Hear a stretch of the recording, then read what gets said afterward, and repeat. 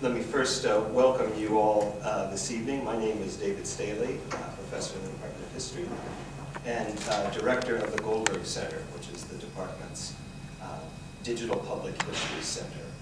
And the Clio Society is the name of this lecture series, which connects department faculty and graduate students to the wider community. Clio named in honor of the Greek muse of history. This society, the Clio Society, seeks to promote the lifelong learning of history for personal enrichment and to engage students, colleagues, and friends in the exchange of information and ideas about history outside the realm of traditional academic classes. The Clio Society was the driving force behind the Clio Society were two of our distinguished alumni, Steve Millett and Craig Zimper, who is joining us in the audience this evening. Very happy that Craig is here, both of whom with a passion for history that I know is shared by everyone in this room. Steve has said of the Clio Society that if you loved history as an undergraduate, then you're going to love it now. I think that's clearly the case this evening as well. Once again, very happy to be hosted by the Whetstone Library, rather than say a location on campus. This is our effort to reach out even further into the community that we serve.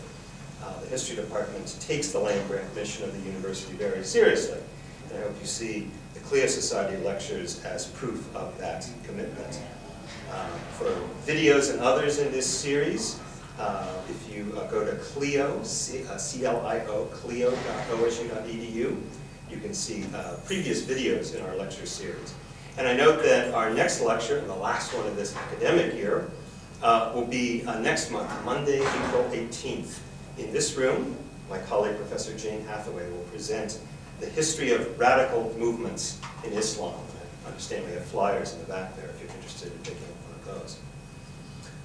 Very pleased to introduce our speaker tonight, Patrick Potyondy. He is a PhD candidate in our department, and happy to say he'll be defending his dissertation in 2 weeks' time. He will soon be Dr. Potyondy. If I have anything to say about it. I'm on his committee, so. I'll talk about what he's doing his dissertation on, but I want to draw attention to the fact that for a number of years now, he has been the managing editor of our monthly e-magazine, Origins, Current Events and Historical Perspective. When I say managing editor, that does not convey at all the amount of work and the amount of energy he devotes to that monthly magazine. Again, I point everyone to origins.osu.edu for our free publication. He, in addition to being managing editor, he is the host, producer, really, I think, the founder of our History Talk podcast, which is also found on the Origins site. As I said, he is defending his dissertation in 2 weeks' time. It's titled Making, Preserving, and Redeveloping Public Housing in the United States. He is a specialist in urban and education history, as well as the history of race. He is dedicated to public history, as I said, served as managing editor of Origins, but is also involved in many other public history initiatives, especially around Poindexter Village, which he will be talking about this evening. I am very pleased to welcome Patrick Potyondy.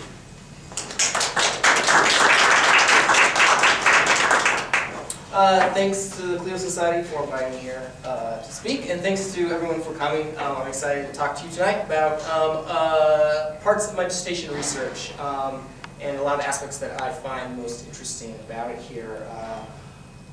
How I actually came to this topic, I think, tells me a little bit about why it's so important. I actually had a whole other dissertation topic ready to go, set up. It was on Chicago public education. It was a great topic.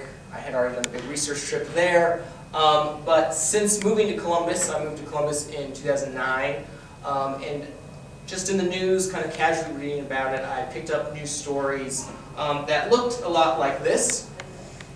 This one, though, was from 2012, but a lot of stories looked like this about a conflict going on the Near East Side, about a place called Poindexter Village that I didn't really know that much about. But I kind of continuously just kind of followed it on my own.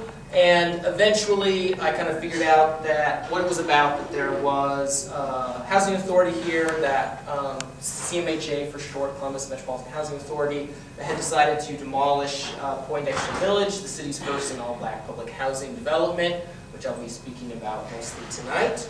And I kind of looked into it more and more, and I realized that there was a real story here, that there was both a story about a public history controversy about historic preservation, but then there was also a rich history behind it that I was completely unaware of. I actually live a few blocks away from Poindexter Village, and by the time I really became aware of the place, it was shuttered up, it was boarded up, people had been moved out, as you'll see in some later shots here coming up. And I kind of had unconsciously absorbed the common sense of our times, right? Which led me to ask a question, well, why would we want to preserve such a place? I knew nothing about this place. I just knew that there were some community stakeholders here who were really dedicated to saving this place and preserving its history. And so I went and honestly asked this question and really wanted to find out the answer to it. Here we see a shot down one of Poindexter Village's kind of back kind of streets here into the backyards. Each unit had its own front and back door. Eventually, as you'll see, as I'll talk about, I found a rich history that many had forgotten or overlooked. Columbus African Americans built up a neighborhood in the face of racial segregation. Poindexter was built and designed on a human scale to offer modern housing for a neglected part of the city.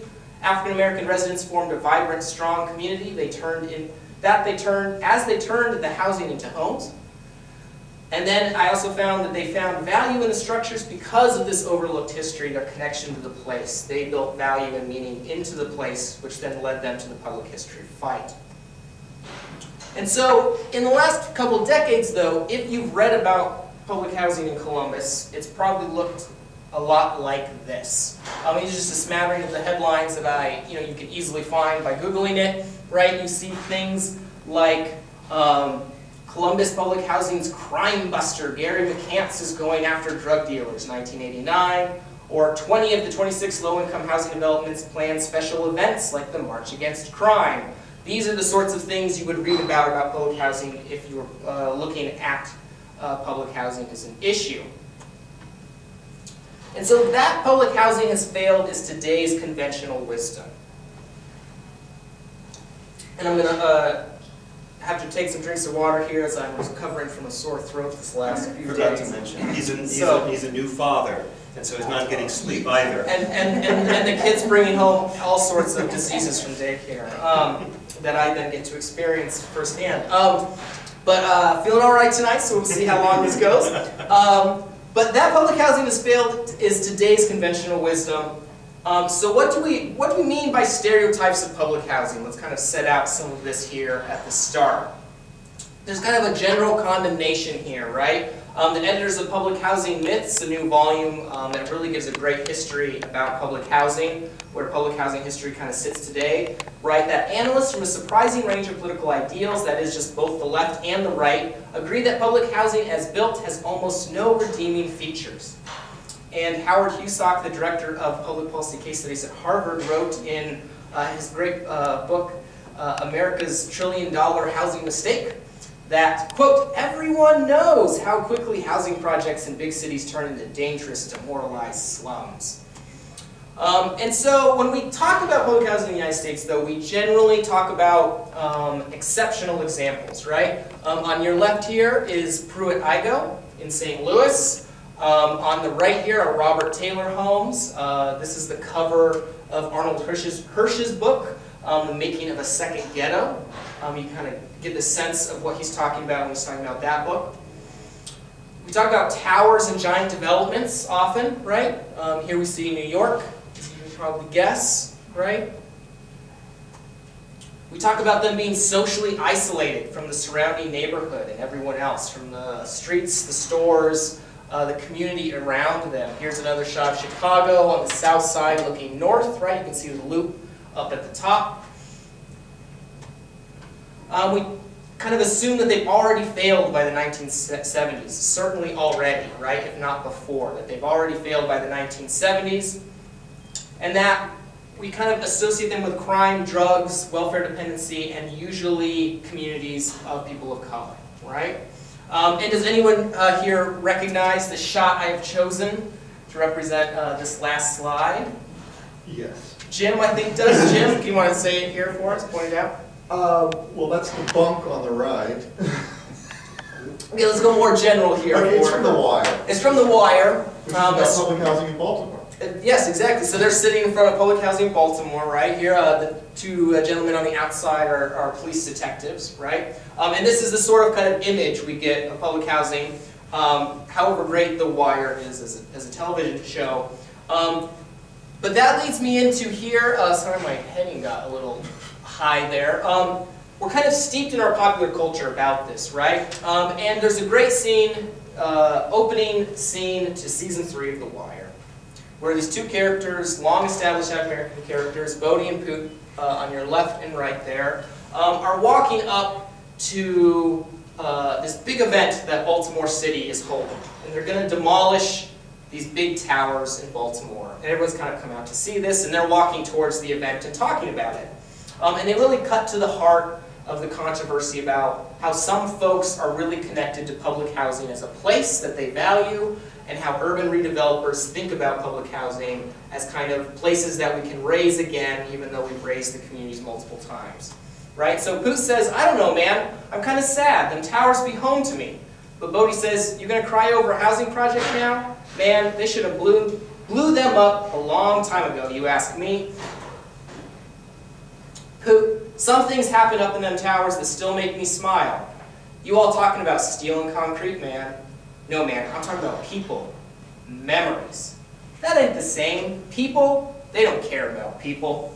And you can probably tell there, I would have shown the scene. You can find it on YouTube if you want to go find it. But the sheer amount of swearing in the 2 minutes as they walk towards the scene, I decided it was better to put it in a kind of a script form here for us. But you can kind of see the two contrasts here, right? Is it just steel and concrete? Or is it a place that's kind of has value embedded in it by people, right? Or you can look at Show Me a Hero, right? Looks at public housing in the 1980s. But while that is some history, that really doesn't go back far enough, right? If one of our assumptions is already that it's failed by the 1970s, and this show also really only looks at kind of those towers again in New York, Yonkers. The last example I'll point to here is Chicago Community puts mixed income housing in the test. Report by Cheryl Corley on Morning Edition on NPR a year ago. Lothrop Homes is looking at a similar development crisis. The community there, an actually racially diverse community, does not want to move out. Lothrop happens to sit in an area of land right on the river that is highly prized by urban redevelopers. They are being pressured to move out. Folks there don't want to move out. As of the end of 2015, it was kind of unclear what was going to happen to the buildings with the plans going on there. But this brings us to Poindexter Village, which is very much different from those stereotypes that I highlighted so far, but holds some of those similar themes that I mentioned here with Lothrop Homes or with the scene with Bodie and Poot from The Wire. Poindexter Village, it was built and completed in 1940. It opens in the summer there. It's 33 housing developments originally, housing units, buildings originally, with 426 units. And so here you can see here's a structure, right? And to orient everyone, this is North Champion, right here. Long Street would be about right here. Okay. Mount Vernon would be up here, just off your screen. Here's the Baptist Church that is still there. It was there before Poindexter Village was built, and it's still there today. The administration building, here's kind of the steps that lead up to it. That'll be, I'll mention that again in a second. And the old junior high school that used to be there, but is now demolished. What building is that one? This one? This was a Champion Middle School. I think it was still called Champion then. It's now called Champion Middle School, but it's built over here to kind of orient everyone. And I think this was demolished about 2010? Later than that? I think little later than that. Right. Rita's the local historian expert. She's going to help us out here. She will be quoted later as well in the talk. And so just kind of orient everyone there. 2 more housing structures were added in later years in 1960. So we're clearly talking about a different form of public housing than these really exceptional city towers in the park sort of places that usually come into our imagination when we talk about public housing. We see Lothrop Homes in the top left, Santa Rita Courts in Austin, Texas in the top right, housing project that then Representative Lyndon Johnson championed and helped get built. Here we see some children standing in front of the single story there. Here we see the 3-story Iberville public housing in New Orleans. And you'll kind of notice too, as I talk about these, and it will become clear as I go through, all of these projects are built exclusively for one racial group, right? Iberville is for whites, Santa Rita Courts is for Mexican Americans only, Lothrop is escaping me actually, who it was originally built for, and Poindexter Village was built exclusively for African Americans in Columbus. So here we can see a direct comparison of what these sorts of footprints look like. Poindexter Village on the left, we have 2-story high buildings. Pruitt-Igoe, post-war, right? Post-World War II. Buildings on the right, also 33 housing structures, but all 11 stories high, right? 2,800 some units, I believe, versus 400 units on there. And here we kind of see what it looks like on the ground levels as well. So Poindexter was just one of many public housing developments built across the United States between 1933 and 1949. Here's the spread of them. There were a little over 700 built. So this is not a minor institution, right? This is housing that was built across the United States, including in some of its possessions or colonies, depending on what you want to call those. What were the goals of New Deal public housing, right? We have affordable housing for the working class, right? This is one of some of the misperceptions of especially earlier public housing. It was not built necessarily for the poorest poor, right? This is built for working people, people who have jobs already, folks who can pay a certain amount of rent, right? Housing authority is going to rely on that rent to run its buildings. It's modern housing in place of the slums. The goal was to create immediate jobs, especially during the Depression, right? Design livable, human-scale housing. Conduct slum clearance, right? This is something that real estate interests especially got put into the legislation. You would have to eliminate the same number of units as you built in an area, because they didn't want the challenge in the housing market. And the federal government decided not to challenge racial segregation patterns that were already existing, right? And this is where, depending on where you fall as a historian, the federal government either chose not to or would not challenge racial segregation with their housing program. And so here we see African American housing built for the black community in Columbus on the Near East Side. That community had already established itself there. It was predominantly an African American community. They built public housing there. It was for African Americans. So they go about constructing Poindexter Village. They provide jobs. Here we can see in this just great shot in the lower left here. They provide jobs for folks on the ground. And we can see a really great kind of perspective here on what it looked like as it was being built. Some of this detailing here is done in copper, these railings, and the awnings there above the doors. And we can see some of the design drawings here of this housing, done in a very kind of attractive deep red brick color that again is kind of on a human scale. Everyone's going to have their own front door, their own back door, really a step up from the physical housing conditions that they had before. And so that's where I'm going into now here. And so I'm emphasizing here changing a neighborhood because there was already a neighborhood in place that Poindexter kind of lands on top of and moves out. There were 370 some housing units that are displaced or demolished, and then the folks living there are moved out.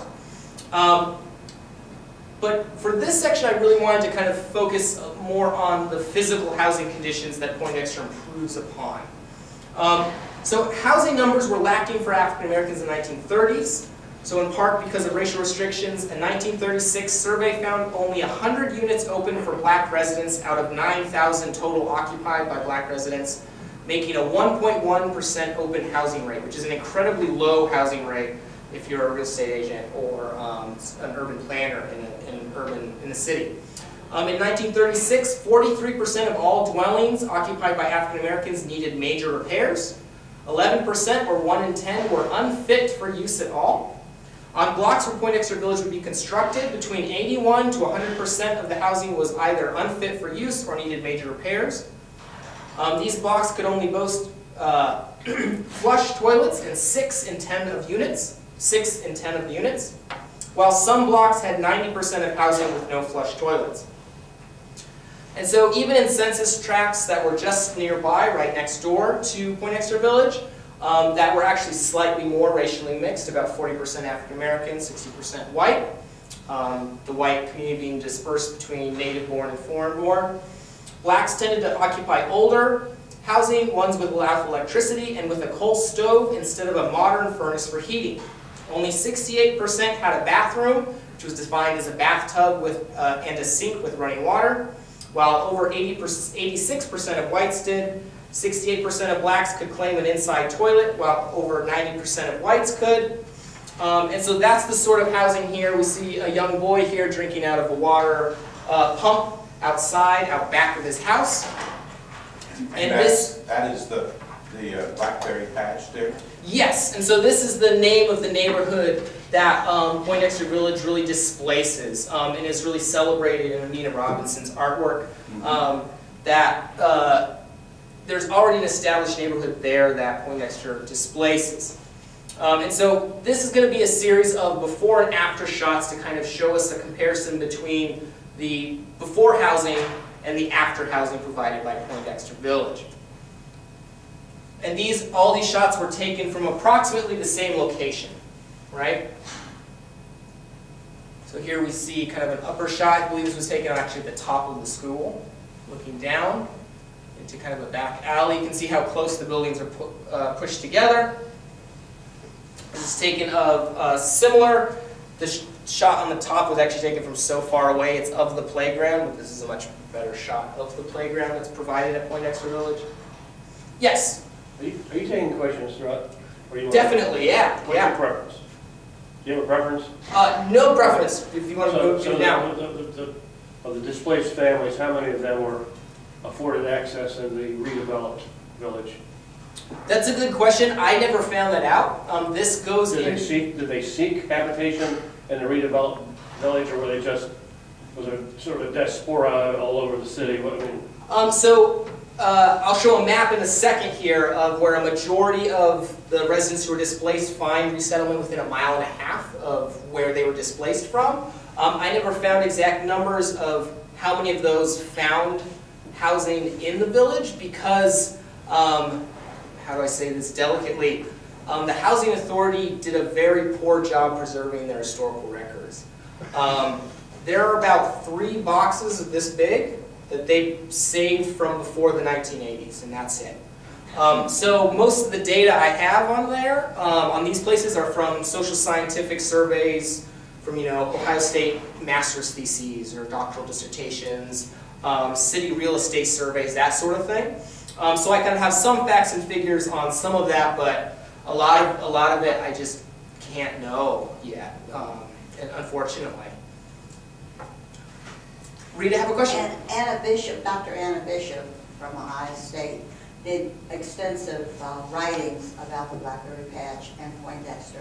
And in one of her publications, she lists all of the persons that originally went back into the community. So most of the people were relocated back into the village that were displaced.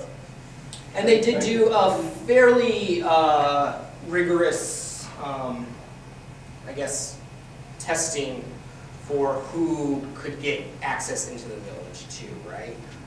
You had to be employed, you couldn't be on public relief rolls, that sort of thing. That sort of reviewing was going on. So here we see another kind of street of crowded housing, right? No grass. What year would that have been? So these were taken in 1936. So, okay. And then the after is taken in 1940, sorry.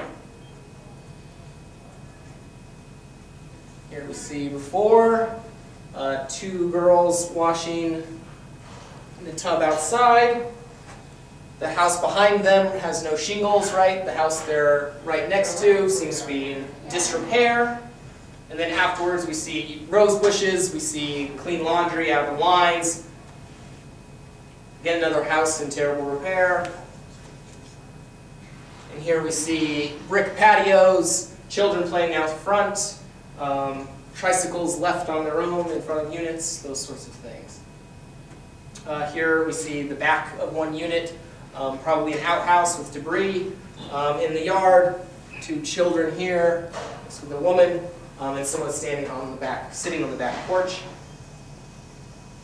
Replaced by more open spaces with grass, courtyards in between units, a lot of thought given to landscaping and the like. I think this is the last before and after. Where you can kind of see the contrast between what sort of porch you kind of prefer to maybe sit on and relax in the evening. And so Poindexter was placed inside a long-established African-American neighborhood known as the Blackberry Patch. And these are 3 maps that I developed by mapping a couple hundred black-run businesses in Columbus. The top row of maps is 1913, and as we move from left to right, it zooms in further into the Near East Side. Champion Avenue is right about here. So Poindexter is going to end up to be right about there. So 1913 is the top row, the middle row is 1920, and then the bottom row is 1930. So you can see the number of businesses as they grow, and they tend to kind of start and more concentrate here on the Near East Side. And here's the map I mentioned earlier. The vast majority of displaced residents resettled within 1.5 miles of their former housing. You can see the concentric rings, ½ mile each. And this is from one of the social scientific studies that looked at Poindexter Village or the surrounding area. Architect Howard Dwight Smith was one of the architects who helped design Poindexter Village. And he spoke in front of his fellows in 1939 and said, "Let us consider for the moment that by the practice of socialized architecture," can you imagine saying that today?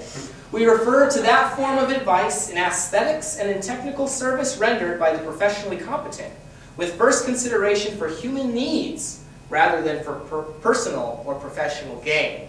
And he was really trying to capture the spirit here of that sort of New Deal housing, that we were going to offer housing for that 1/3 of the nation ill-housed, right? The ideal espoused by FDR in his second inaugural. Which brings us to FDR's visit to Poindexter Village on October 12, 1940 for sort of a official, unofficial commemoration. Poindexter Village had already opened, of course, but he comes to town to kind of commemorate the opening as part of his visit.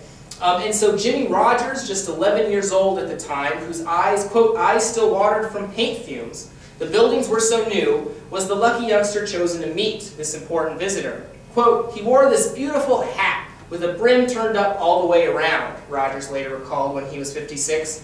"Charismatic and warm, President Franklin Delano Roosevelt must have made quite the impression on young Jimmy, an African-American boy living on Columbus's Near East Side. The president was campaigning for re-election, and one can imagine how he turned on the charm. President Roosevelt, quote, had this way of throwing his head back," Rogers reminisced. "He said, 'How do you like your new home?' And I said, 'I like it a lot.'"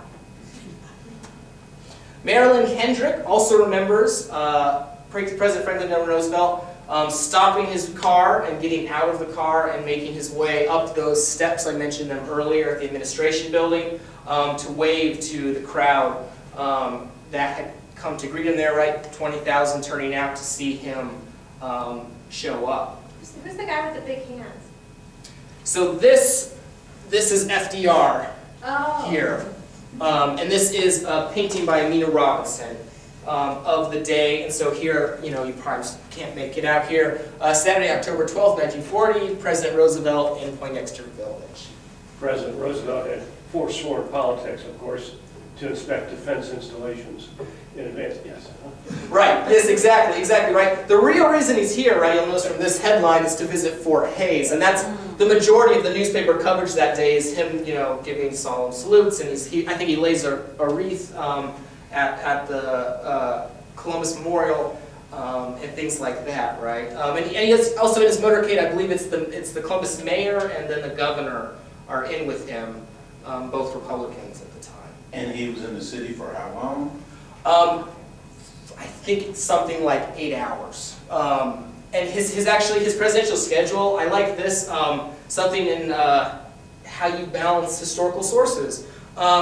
His presidential schedule actually doesn't schedule him stopping at Poindexter. So I have a few oral history accounts that say he did get out and he waved to the crowd. And I can just imagine how freaked out his kind of handlers were that day. So like, no, we have to get you moving. You have to get back on your plane soon. We have to keep campaigning / not campaigning. So I want to focus now a little bit on what the community they formed at Poindexter looked like. And they really transformed these houses into homes. And Amina Robinson here, whose artwork I've used here to kind of symbolize this a little bit, says, "It was the kind of community where hardworking families flourished. I could not do or produce the artwork without Poindexter Village and the families and extended families." And for those of you who haven't heard of Amina Robinson, she was a MacArthur Fellowship-winning artist and is perhaps, I would say, almost assuredly the most famous artist from Columbus. Mutuality, another great shot here that's at the Columbus Museum of Art.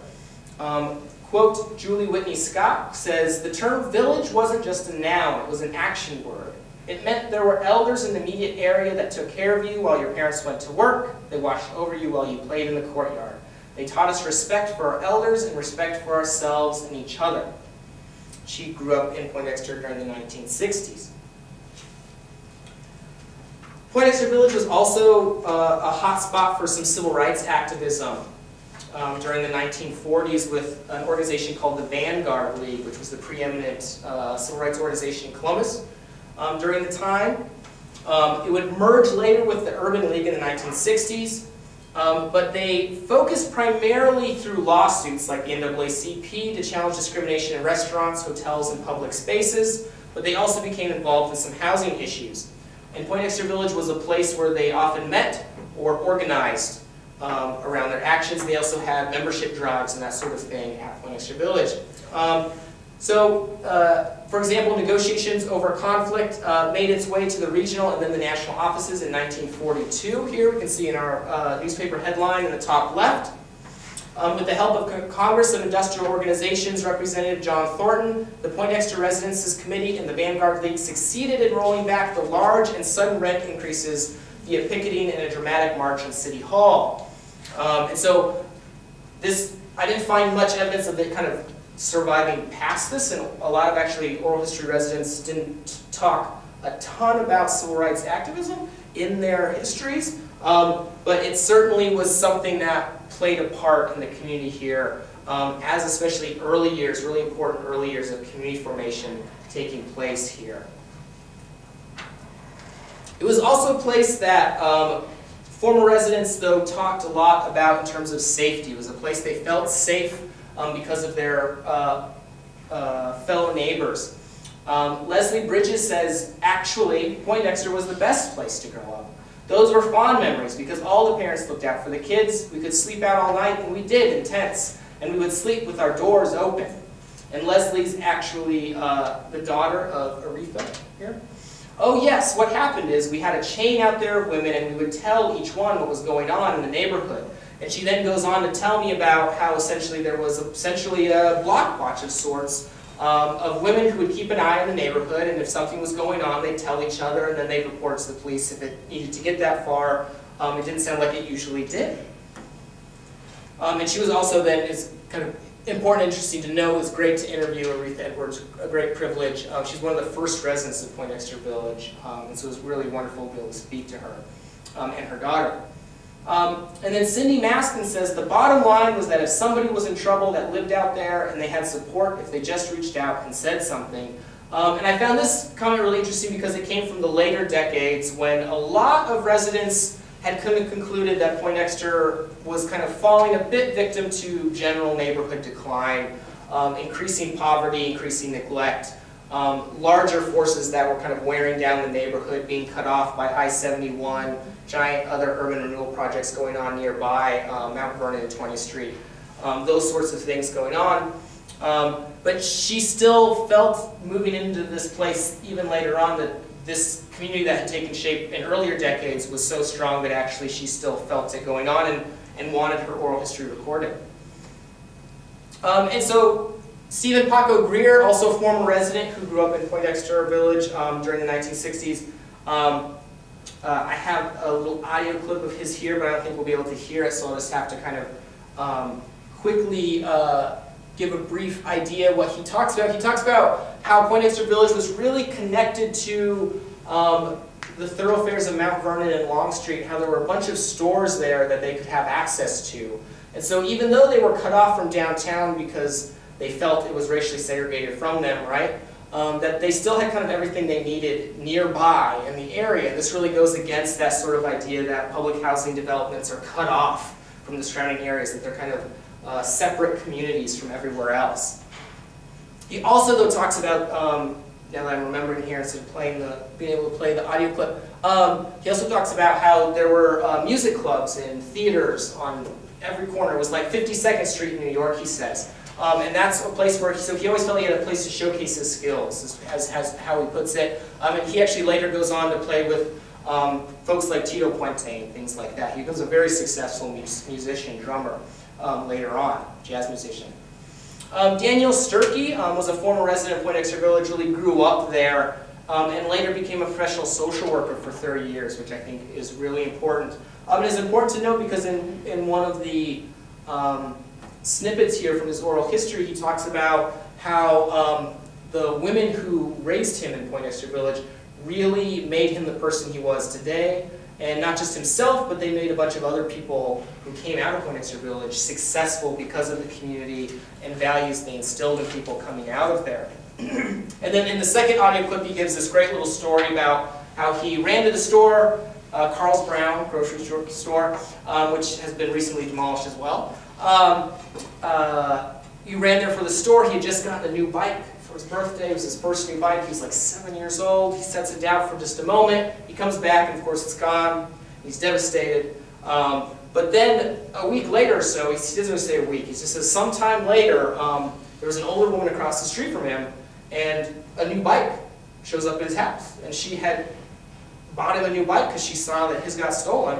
And I think even though, right, this is an instance of a bike getting stolen, right, that happens everywhere, this woman across the street who just had no blood relation to him at all, right, goes out of her way. And these are not rich people, right? These are not just like, oh, we'll just buy the kid another bike, right? His parents couldn't do that. And he gives this really touching story about how she went out of his way and he gets fairly emotional when he tells that story too. It's a really great story. And so connected have people become to this place that actually today's fight for historic preservation of Poindexter Village was not the first time this has happened. Not necessarily a fight, but that folks in 1980 also commemorated Poindexter Village's, I guess, then already history, right? Where we have folks coming together to do some events around the administration building. Here we have a couple gentlemen, one of whom remembers FDR's visit as well. And we see them using, right, the before and after sort of shots here in the newspaper coverage.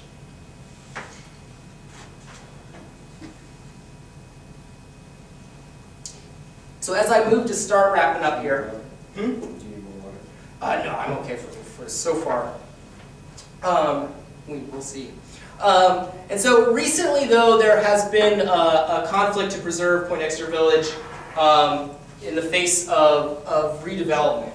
CMHA, Columbus Metropolitan Housing Authority, announced in 2008 that it was to demolish Poindexter Village as part of a larger redevelopment of the Near East Side.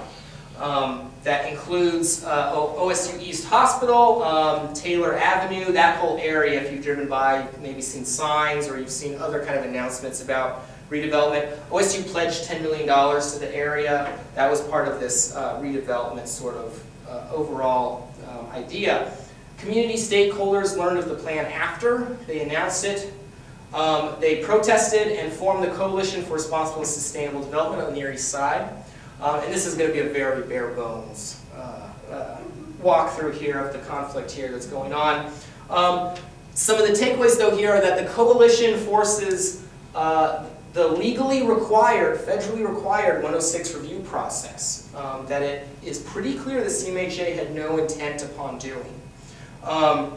And they, as part of that, they get a historical review panel assembled which recommends the preservation of 10 of the 35 housing structure buildings and listing on the National Register of Historic Places. It does not achieve listing on the National Register despite being eligible, very eligible you might say. CMHA chooses to demolish all but 2 of the 35 housing structures instead of demolishing all 35. It's still unclear today what will happen to those last 2. There's a proposal by the Poindexter Legacy Foundation to rehab the buildings into a museum or cultural center and or art space, and or there's actually a few other really interesting ideas in their proposal for that. And then there's also a semi-counter proposal that propped up after theirs showed up. But that gets into some insider baseball that we don't need to deal with. And there's, but also successfully, there's going to be a year-long museum exhibit at Columbus Historical Society, which is housed in COSI, beginning April 2016, and funded largely by CMHA.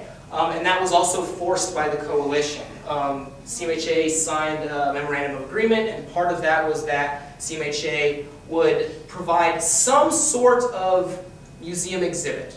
The language, I think CMHA intended to be vague enough that that could be anything from a real museum exhibit to essentially a glass case put up in the new housing that they're building now. But continuous pressure from community stakeholders has required them to really make this a museum exhibit. And it's going to be something pretty excellent, I think, here at Columbus Historical Society. And they also, though, sparked larger interest in Columbus about the history of Poindexter and the African-American Near East Side as a whole, and I think it's part of a larger interest on the Near East Side in African-American history there. You know, you see the history wall on Long Street. People are continuously interested in Lincoln Theater. There's lots of sorts of historical activities going on, especially on the Near East Side, as folks kind of realize that there's a real rich history here that's been overlooked.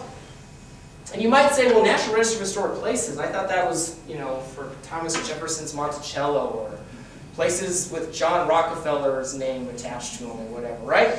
But actually, there's 33 public housing developments listed on the National Register of Historic Places, mapped here. A couple of them have 2 locations in them. Atlanta has 2, for example.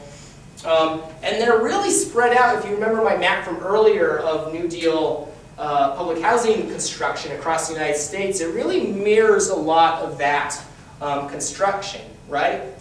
And there's a reason I chose these 3 housing developments in the earlier photograph as well, right? These 3 are listed on the National Register: Lothrop, Santa Rita Courts, and Iberville in New Orleans. And so I just want to conclude with a few quotes from folks when I asked them why the buildings should be preserved. Quote, "When I drive down Long Street anymore, I don't even turn to the right. It's just an emotional thing for me. Like I said, I grew up there, my parents raised me there. Paco Greer, former resident."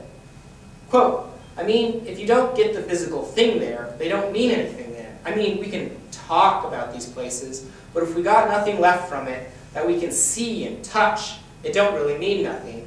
Baba Shango, former resident." Quote, "Architecture tells a story. When you tear down buildings, you get rid of the story. No, here's what I tell my kids. If you don't save your history and know your history, you're going to be doomed to make the same mistakes that others have made in history. There are some repercussions behind destroying the buildings because you are talking about people's history. If you destroy people's history, there are repercussions behind that. There really are. Calvin Hairston, friend and family of former residents. Quote, "One thing that has been one of my pet peeves as far as Poindexter Village is concerned is down through the years, I hate to hear them call Poindexter a project, because Poindexter came as a village, and one thing you felt in the village was love. You knew you were loved." Sybil Edwards, former resident. Quote, "History is important.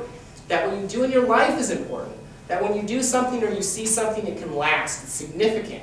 If you tear away and take away everything from people that they have, and if they they have pride in it, you leave them with nothing." Julie Whitney Scott, former resident.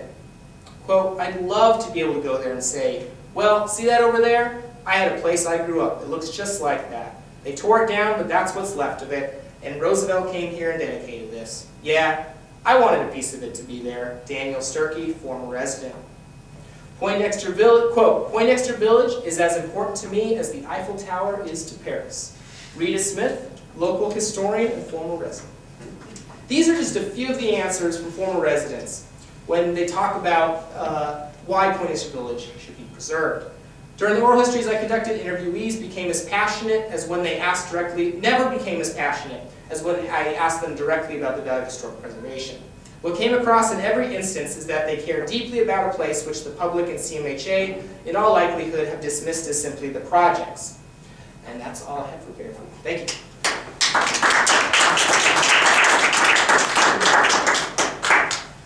So if there are other questions, lingering questions, I would be happy to answer as best I can. Where was the political community in terms of demolition? How did the political community and where was the dispatch one, or were they engaged? Was it engaged? Where did the mayor? Where was the political language? So they were for the redevelopment and demolition. They were the city, the housing authority, and OSU belonged to Partners Achieving Community Transformation, the organization in charge of the redevelopment project of the entire area. And so they essentially were for the project as a whole. And how no one in those organizations said, well, wait, let's put a pause button on this and start talking to some folks who live there before we do this. I don't know how that, I mean, one thing that occurs to me is that there weren't any historians on their staff, right? They just knew best. Yeah, exactly, right? And I think, and this is something I almost included in my dissertation research and just kind of proved one thing too many. My impression of urban planning as a profession is it's very present focused. And they're kind of always thinking that they're doing something new, and they're not super aware of what they've done before. And I think it's just, yeah, they knew best, and they were full steam ahead, sort of thing. Yeah. History may not always exactly repeat itself, but sometimes it sure does rhyme. Sure, it really does. It really does, yeah. Jim, that's great. This is sort of a general question about public housing during the New Deal era.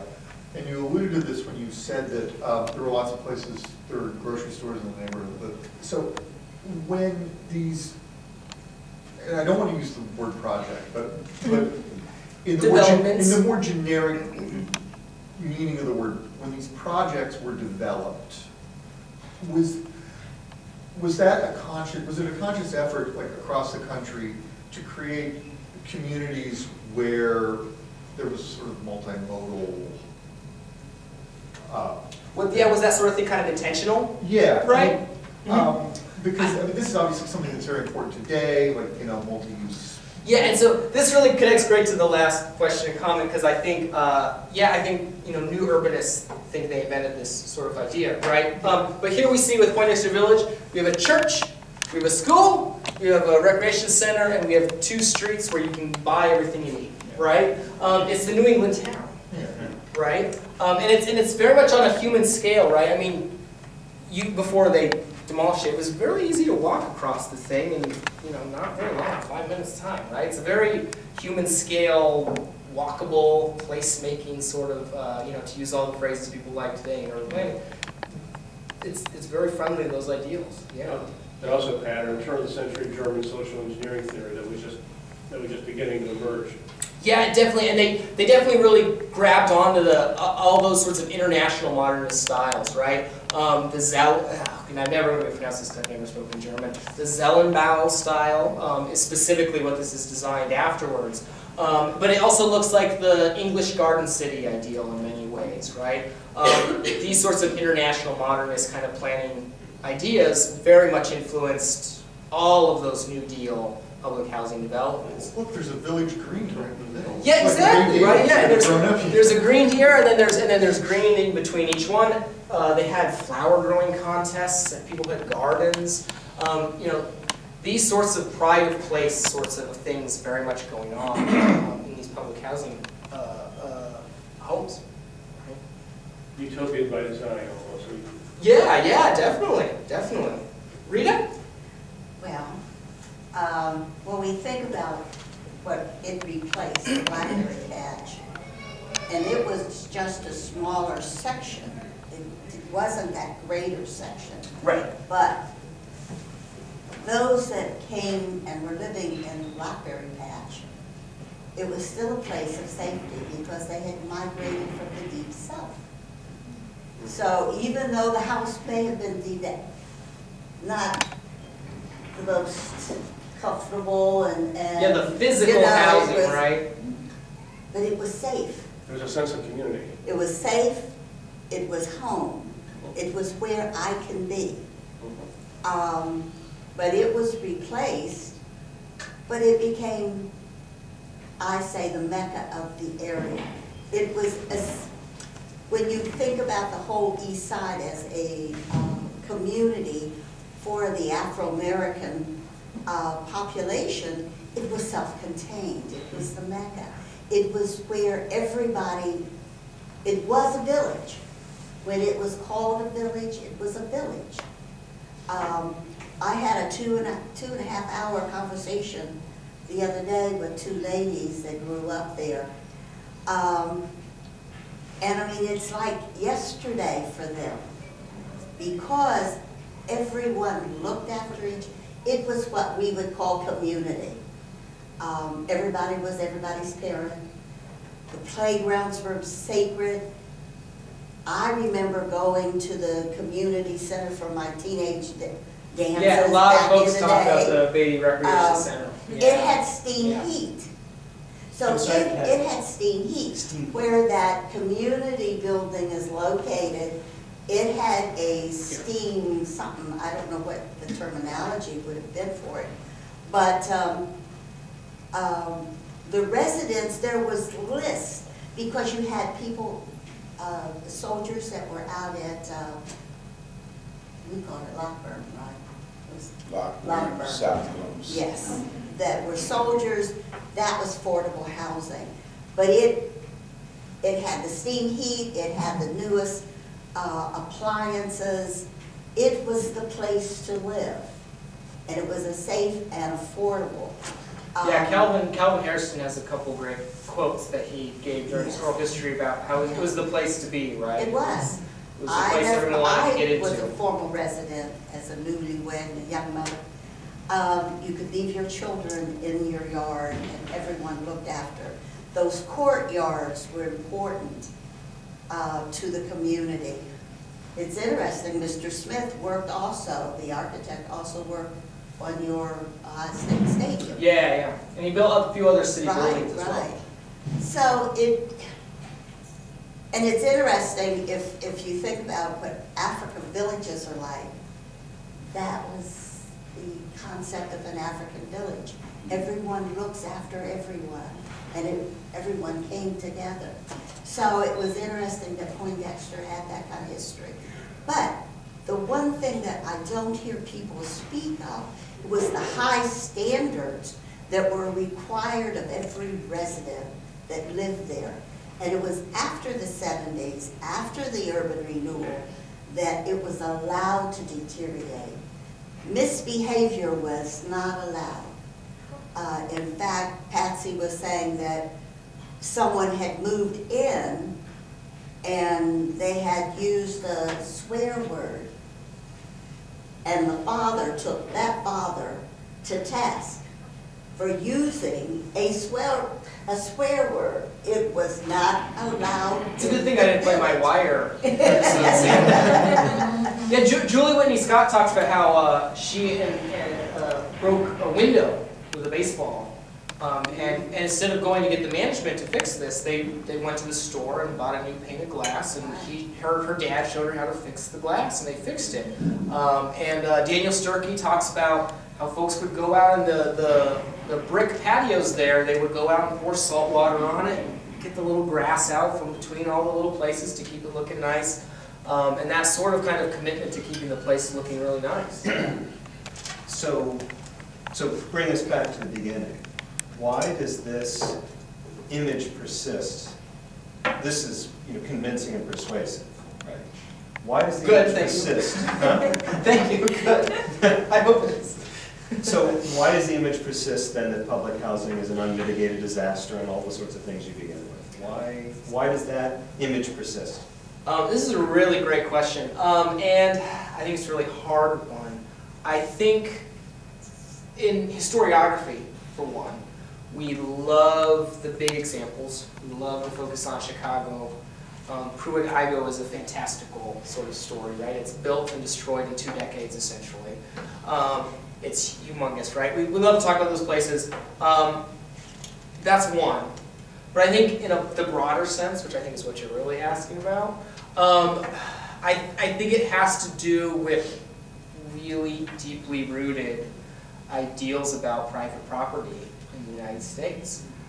There's really always been, since it was proposed, the historian really hesitated to say always. But I'm pretty sure I'm going to say always, a really strong push against things that can be considered collectivist, communal, right? Those sorts of ideas, as opposed to kind of the Lockean ideal of private property. Everything from the big abstract idea there to the kind of specific real estate interests that really shaped 1937 legislation, 1949 legislation to limit the scope of public housing to make sure that you are only replacing demolished units when you demolish housing there. Poindexter Village is obviously a special, wonderful place, but it can't be exceptional, can it? That's one thing I don't think it is. I think there are lots of other places that created communities in places like these. I think part of its success came from its design. It was on that human scale. It intentionally had courtyards between units. Front doors faced each other, so you could walk out and start talking to your neighbor or watch your neighbor's kids, things like that. But I think it's very much a different style from that post-war kind of super block, giant high-rise sort of thing. Here, and then Janelle? Let me proffer just a theory, sort of in relation to David's question. Yeah, excellent.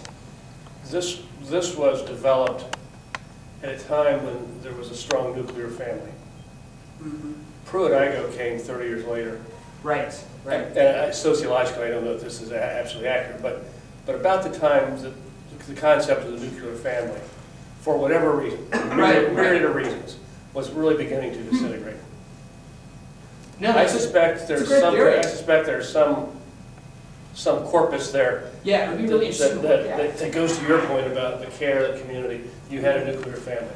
And one thing some public housing historians have noted is that your ratio to adults to children actually has a lot to do with how successful and stable your public housing development is.